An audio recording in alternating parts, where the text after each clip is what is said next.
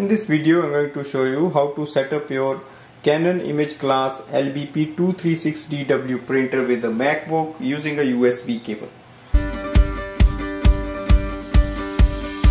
So it's very easy to use the USB cable. It doesn't come with the printer, you have to buy it separately. So one end connects with the printer and other connects with the MacBook. At the back of the printer you have to connect the USB cable. Other end goes to the MacBook.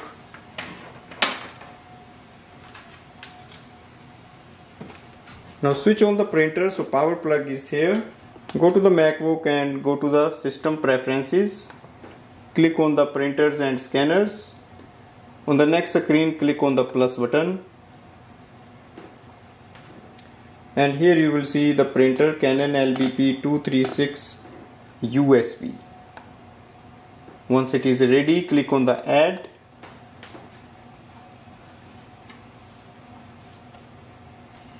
So it should show up here like Canon LBP, and that's our printer. Now you can start using it for printing. You can print any document you have. Click on the print button and select your printer on the top and click the print. So if your printer is sleeping, even then it will wake up and start printing. So this green light shows it has received the data. So that's the print. So this way we can do the USB cable setup and then start using it. Thanks for watching.